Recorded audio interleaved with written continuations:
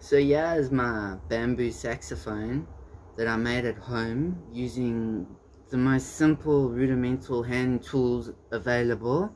Saw, hand drill for the holes, and a very sharp Stanley or box knife, what we call it here, just to shave down a very thin piece of bamboo into a reed there.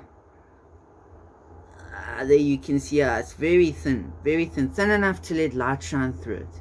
And I've left a bit of a thicker part here on the base just for added strength, and it's glued on here with super glue at this mark here where I was holding it on with some wire, just to get it at the right angle to begin with, and then I eventually just super glued it on there at the back. So this mouthpiece is 3.5 centimeters long, 3.5 centimeters. The total length is 31 centimeters, and the first hole on it starts about 5.5 centimeters up from the base. Then the hole spacings are 3.5 centimeters apart, except for this middle gap here, that's 4.5 centimeters. Then it's back to 3.5 for these last 3 holes. This, I'm not too sure on the diameter of the tube, but I know that makes a difference.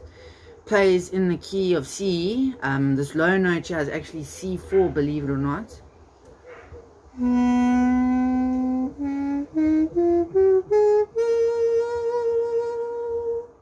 So I think that's amazing for such a rudimentary construction.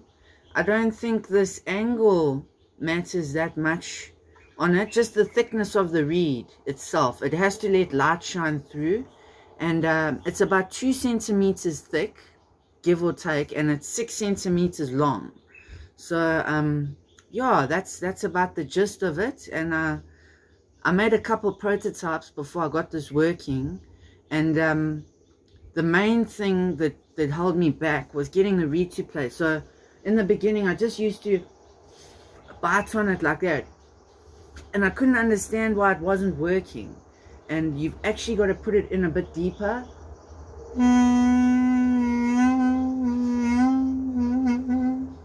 to get it working, and blowing over where the gap is there. You see where the gap ends in between? It actually goes on a bit further there beyond where the light's shining, but you've almost got to put your lips right up to this point here where it's glued onto to get it to vibrate. But it produces a really warm tone.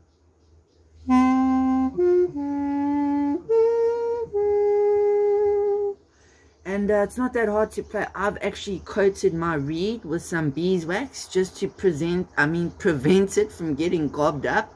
And yeah, I love it. I absolutely love it. I play it all the time, and it's great thing to have around just for fun. So I hope that helps with anyone trying to build a homemade bamboo saxophone. It took me quite a bit of fiddling around to get it right, but definitely worth trying. Good luck, guys, and yeah, let's make music.